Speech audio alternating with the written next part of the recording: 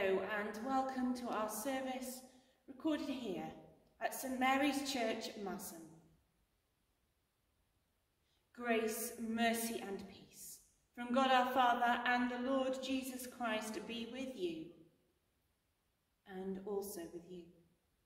We have come together as the family of God in our Father's presence to offer him praise and thanksgiving, to hear and receive his holy word, to ask his forgiveness of our sins, and to seek his grace, that through his Son, Jesus Christ, we may ask for God's forgiveness. We say together, Father eternal, giver of life and grace, we have sinned against you and against our neighbour, in thought, in what we have thought, in what we have said and done, through ignorance, through weakness, through our own deliberate fault. We have wounded your love and marred your image in us. We are sorry and ashamed, and repent of all our sins. For the sake of your Son, Jesus Christ, who died for us, forgive us all that is past, and lead us out from darkness to walk as children of light. Amen. Almighty God, our Heavenly Father, who in his great mercy has promised forgiveness of sins to all those who, with heartfelt repentance and true faith, turn to him, have mercy on us. Pardon and deliver us from all our sins, confirm and strengthen us in all goodness, and bring us to everlasting life. Through Jesus Christ, our Lord. Amen. Merciful God, your Son came to save us and bore our sins on the cross.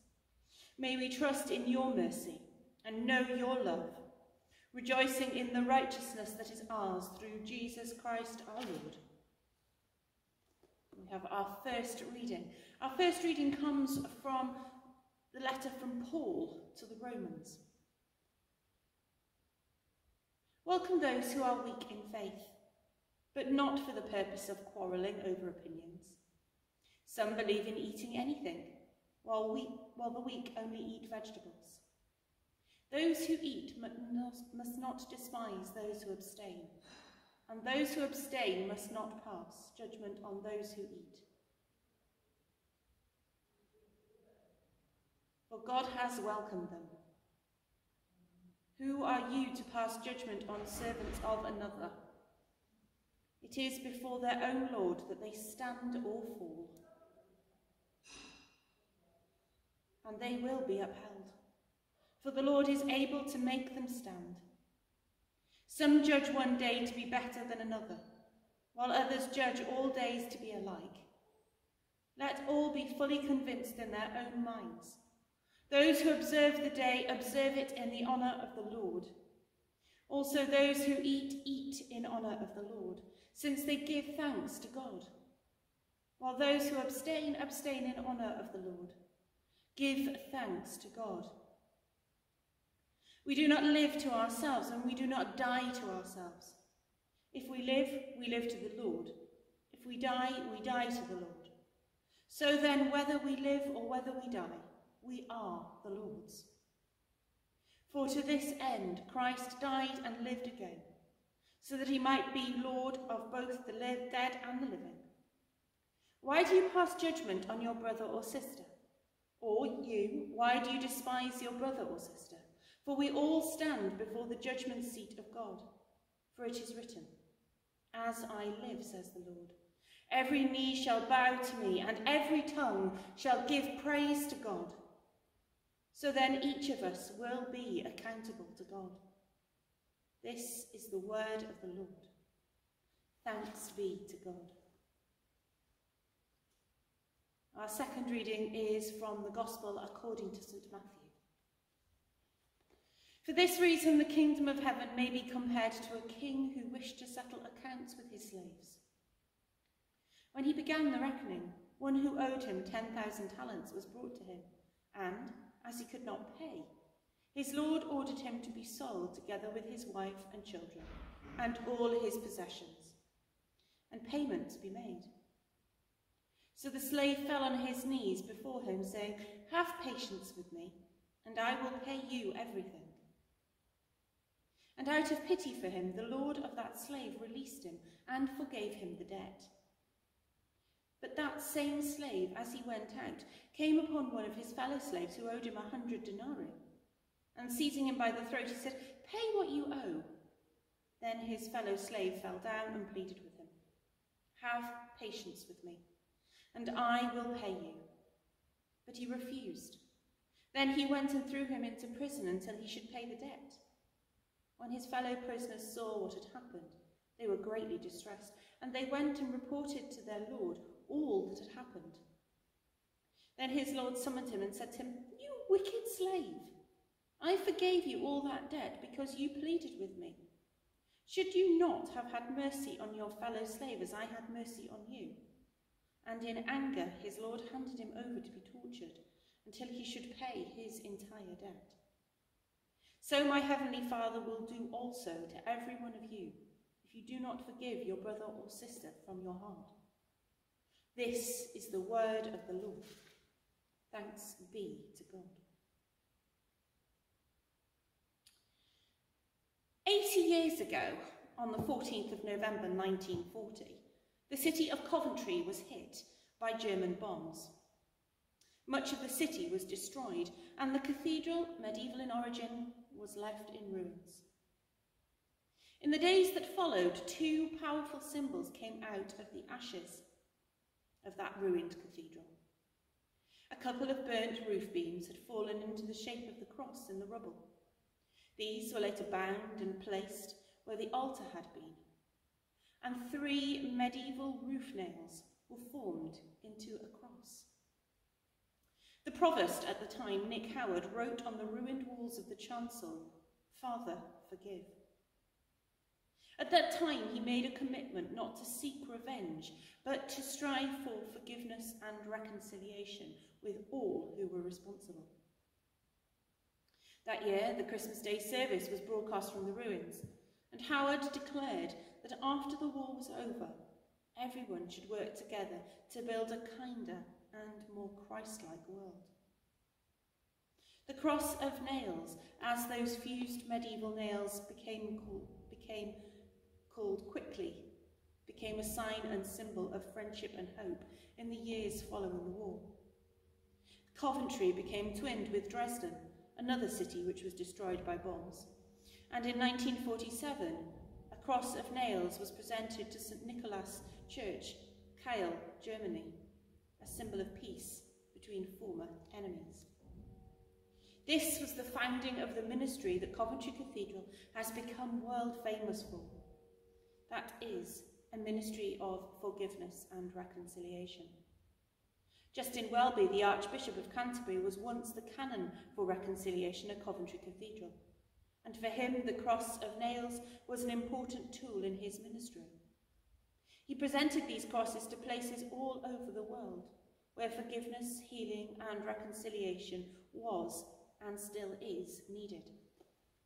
Talking in 2016, he said, "I presented these crosses in places like Bujumbura in Burundi. To this day, that cross remains within the sound of gunfire. The symbol is not one of ivory tower isolation. It speaks into the very heart of the wars, torture and terror that so fill worlds." This leads me on to the reading for today, and Peter talking to Jesus. "Lord, if another member of the church sins against me, how often should I forgive him? As many as 77 times? Jesus said to him, "Not 7 times, but 77 times. Now for Jews, 7 was the perfect number. It was the number of completeness and perfection. So when Jesus expands that number to 77 times, he is saying that the number of times that you need to forgive someone is endless. There is no set number of times to forgive. Jesus goes on to talk about the parable of the unjust slave. This is an example of how God treats us. Again and again we can come to God who forgives the things we do. But if we do not show that same love towards each other, how do you think God feels? We are clearly told that we are not to repay evil for evil. And I think that goes for forgiveness as well. When we forgive, it needs to be a true forgiveness. That means a forgiveness that comes from the heart, not merely words that have been said. Sometimes symbols are needed. Sometimes we need to set aside time or a special place to start to sort out what has gone before. Reconciliation is part of the forgiving and healing process. In the act of reconciliation, you are not seeking to solve anything that has happened, but you are trying to transform what will happen in the future. You are trying to find some common ground where you can move forward from. This does not mean we always have to agree with each other, but we do need to learn to disagree well. For us as Christians, it is about taking a risk. It is about doing what Jesus did and what he called his disciples and us to do. Love our enemies. It is, I think, the hardest commandment that we are called to follow. It is fitting, therefore, that the lasting symbol from the bombing of Coventry Cathedral is the cross of nails. Nails hold things together, but they were, of course, the items that were nailed into Christ when he was being put upon the cross. And the words that came from his mouth were those very special words of Father, forgive them. At the bottom of your service book, you will see you have a picture of the cross of nails. And I'm now going to invite you to look at that picture and ask God to help you have the courage to forgive those who have hurt you, or to pray for a situation in the world where forgiveness and reconciliation is desperately needed.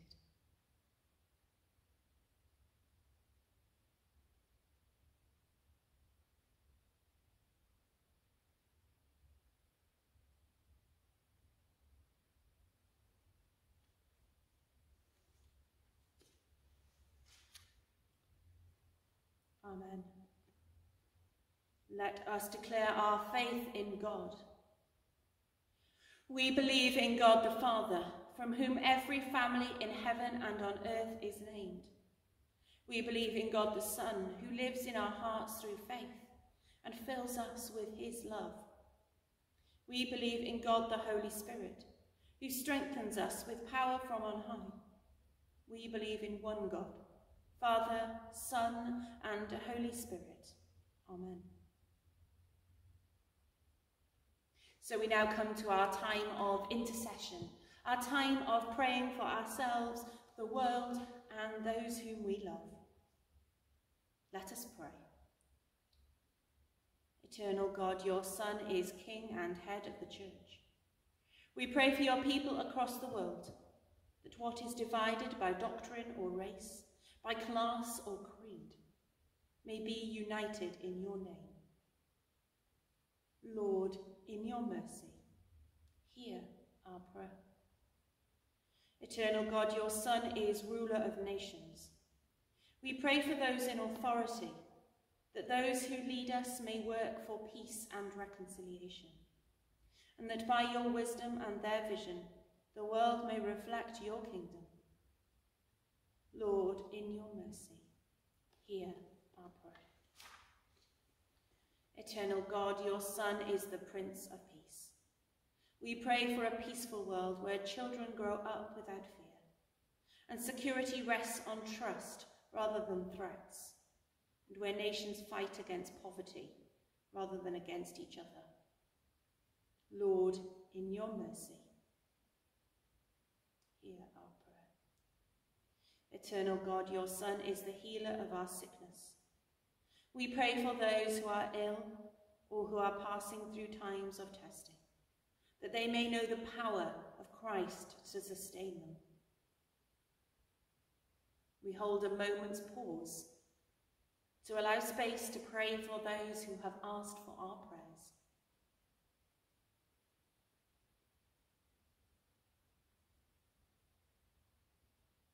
Lord, in your mercy, hear our prayer. Eternal God, your Son is the resurrection and the life. Confirm our faith in the communion of saints, that, inspired by all who have gone before us in faith, we may seek the things which are above, where Christ reigns, and live on earth the life of heaven. Lord, in your mercy, hear our prayer. Almighty God, you called your church to bear witness that you were in Christ reconciling the world to yourself. Help us to proclaim the good news of your love, that all who hear it may be drawn to you through him who has lifted up on the cross and reigns with you in the unity of the Holy Spirit, one God, now and forever. Amen. And so we now pray the prayer that Jesus taught his disciples. Our Father in heaven, hallowed be your name. Your kingdom come, your will be done, on earth as in heaven. Give us today our daily bread. Forgive us our sins as we forgive those who sin against us. Lead us not into temptation, but deliver us from evil. For the kingdom, the power, and the glory are yours, now and forever. Amen. Christ is our peace. He has reconciled us to God. In one body by the cross, we meet in his name and share his peace.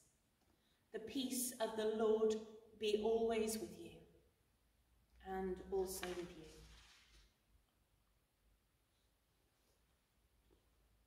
Thank you for joining us today in this service. We hope that you will enjoy our other services that are listed on our YouTube channel. And hopefully we will all be able to meet again soon. And so the blessing.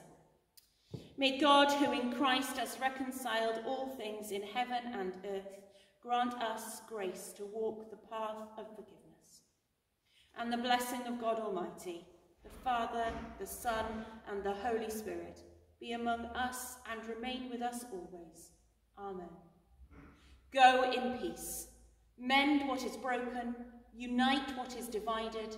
Live the gospel. In the name of Christ. Amen.